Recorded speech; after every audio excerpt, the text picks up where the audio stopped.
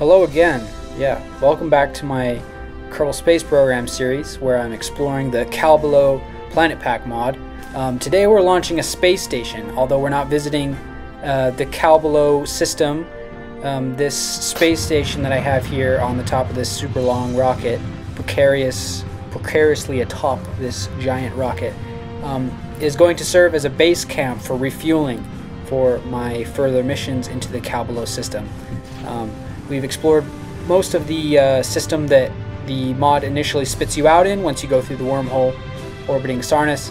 And we're starting to need to go to these other star systems. The Kcalbeloh Planet Pack has 3 different star systems, not including the local black hole system. So yeah, there's a lot more to explore, and we're going to need a lot more fuel to go to these spots.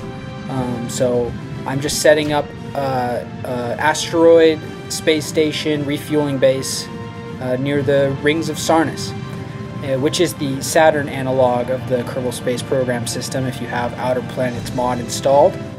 It's a great mod, I highly recommend it. I basically play with it as if it's stock. It has, Saturn, Uranus, and Neptune and Pluto analog systems that are stock alike and work very well with the base game, so I play with those as if those are stock. But if you don't have Outer Planets mod installed, the Kcalbeloh mod will still work. It just places the wormhole around Jool. But the wormhole's around Sarnus since I have Outer Planets mod installed, and there's very conveniently some asteroids floating around the rings of Sarnus. So I'm going to be placing this fuel mining and refinery base around the rings of Sarnus, docked to an asteroid hopefully in the future, and it'll serve as a refueling point or a base camp for my next missions into the Kcalbeloh system through the wormhole. So I have my craft in orbit here, and I'm just setting up my transfer window to Sarnus. Sarnus is that tannish orbital line above Jool, and so I don't exactly know the angle, but I just go maybe like 15 to 20 degrees past 90 degrees, and that seems to work fine. So I'm just starting my escape burn here. Yeah.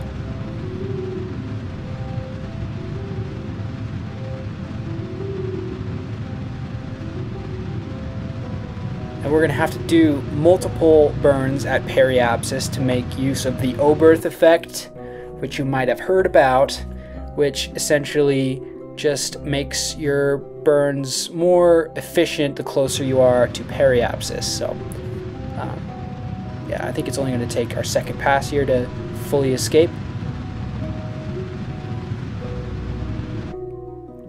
And just to keep my vector right, I usually just escape and then point directly, like due west or something,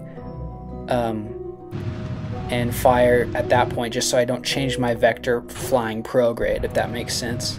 So I'm just continuing my my interplanetary burn.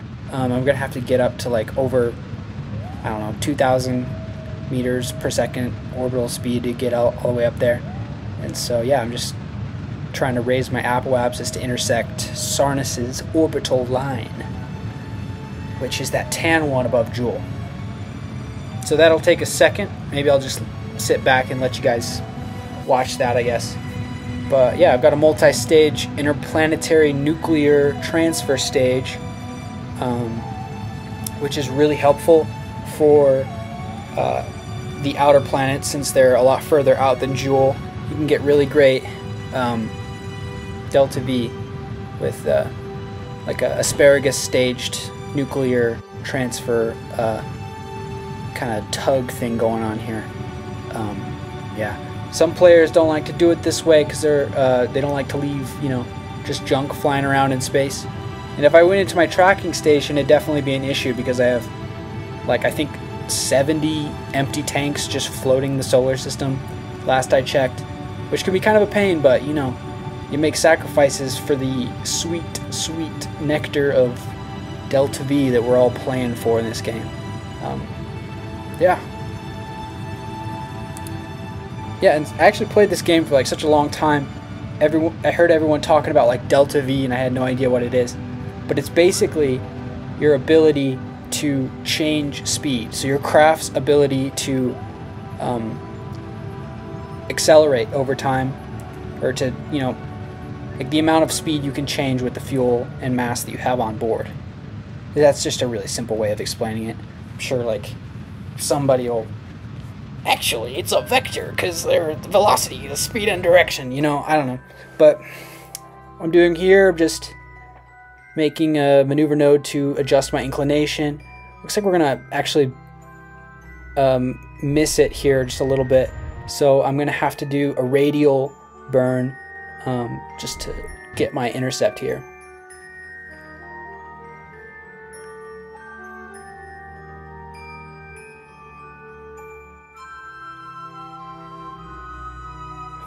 Looks like I got it. It's almost like 6,500 meters per second of delta V. That's not too bad. I think once I really nail that transfer window, I won't have to do this kind of thing in the future. But I'm kind of lazy about that. I just eyeball it. I don't use like transfer window planner or anything like that.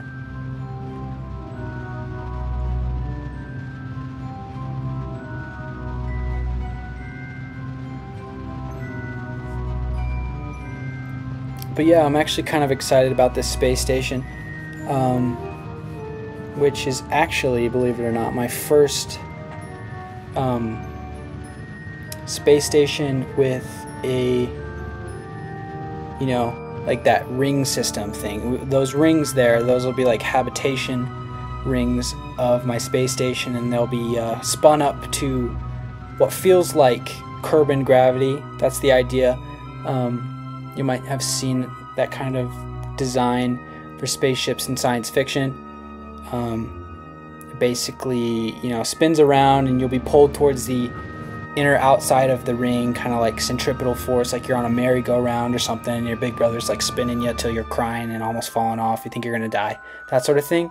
Except it's spun up to the right RPM that you feel like you're, you know, you have some sort of effective gravity. That's kind of the idea of what that is. But right here I'm setting up my slate gravity assist. So slate is just a giant moon of Sarnus, kind of like Tylo in the Jool system. And if you just intersect it kind of, you know, directly, I don't know, I guess you could call that like east of the Sarnus system. Kind of, you can see where I'm kind of intersecting it, and it'll deflect you. You can get it to deflect you into an elliptical orbit around Sarnus, which I do for essentially every mission. But yeah, it's essentially the exact same maneuver that you would do around Tylo with Jool. A lot of KSP players are really familiar with that. So I've got my elliptical orbit, and you can see some undetected asteroids there. They're those floating question marks there, kind of around that inner moon orbit, which is actually Elu. This system has its own Pluto analog, so it replaces Elu as the Pluto analog and turns Elu into an Enceladus analog, which is pretty cool. But there goes my slate gravity assist. There's Elu there on the left, but we're actually going to make use of some more gravity assist to lower our orbit. So because we're actually running really low on fuel, and I want to circularize kind of around that little ring area where you see a lot of those asteroids floating, because I'm going to be ending up docking with these asteroids in a later date, so I can you know, use this base as a refueling point for further missions. If you see that like light gray circular orbit all the way out from Sarnus, that's the wormhole right there. That's what I've been going through for this series that'll spit you out on the other side of the Kcalbeloh System.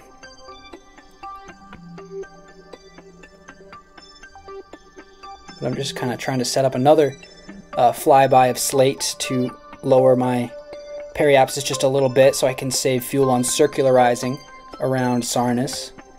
I think I'm just gonna mess with that for a little bit, actually.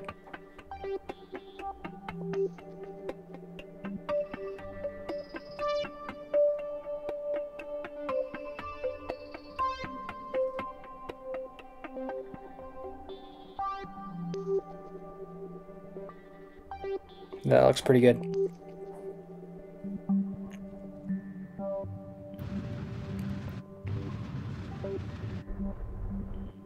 There we go. Second gravity assist around Slate coming up. There we go. And I'm just going to raise my periapsis up again just a little bit so that I'm not actually flying into Elu's orbit. That'll kind of increase my risk of just randomly getting flung out into space if I cross Elu's path on accident. So just raising that, and I'm doing my circularization burn. Looks like I just about have enough fuel. So we're gonna go ahead and execute that burn, which will be our final maneuver of this mission. But yeah, this base is pretty cool. I've got 2 huge fuel tanks on either side, a solar array that I'll be able to deploy later on, one of those infrared telescope things for detecting asteroids. I've also got one of the science modules in there, like that, you know, that giant one. And then I've got the rings, the habitation rings, some cupola modules to get a good view. I think I've got like 4 docking ports on here, or maybe more, and maybe you'll get a better look at it later on. But I've got 2 of the large ore drills on the bottom of the space station, and some radiators for cooling, and a refinery and I think near the center of the station. It looks like we're circularized though, so I'm going to detach our drone tug and just push it out of the way. Sarnus is really cool. It looks like it's got kind of like a blue sunset there, or around the like eclipsed regions of, not eclipsed, the night sides, I don't know. But yeah, here we are in a circular-ish orbit near where the asteroids are going to be. So I'm just disconnecting the struts here to my rings. Yeah, and we're about to spin those up to speed. One thing that you also have to do is make sure that one of the motors, if you have a dual system, is inverted so that they'll cancel out the torque from the other ring, and so it won't make your space station spin along with the wheel. That's a good tip. But yeah, let's spin it up. Alright, look at that. Pretty, huh? It'll be nice too. Now my Kerbals won't have to, I don't know, strap themselves to a treadmill in 0G just to keep their bone mass from disintegrating like in Wall-E, you know what I'm saying? But yeah, I think I'm just going to do some spacewalks just to show it off a little bit. We can check out the base a little bit. Got this cupola module here. You can't really see anything. But yeah, let's do a spacewalk.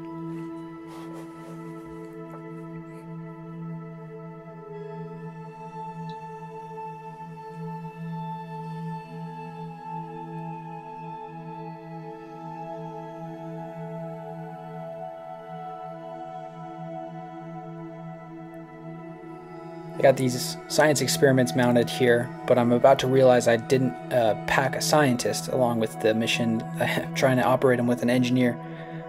It can't be operated externally without a scientist, so, you know.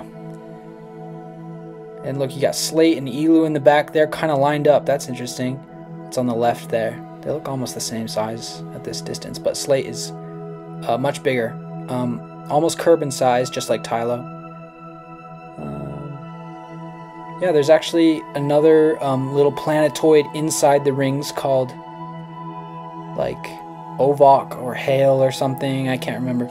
I'm actually planning on doing a Sarnus 5 or 6 or however many moons there are in this system. Just like a Jool 5 where you take one craft and land on all the moons. Here's a little shot of the interior of one of the habitation modules. But yeah, like some people do like Jool 5 missions where they'll take one craft and land on all the moons of the Jool system. I want to do a video in the future, or maybe a series of videos, doing a Sarnus 5 or 6. I don't actually know how many moons there are in this system. But yeah, here's my refueling base. I'll be using it in more videos. Thanks guys, thanks for watching. I'll see ya.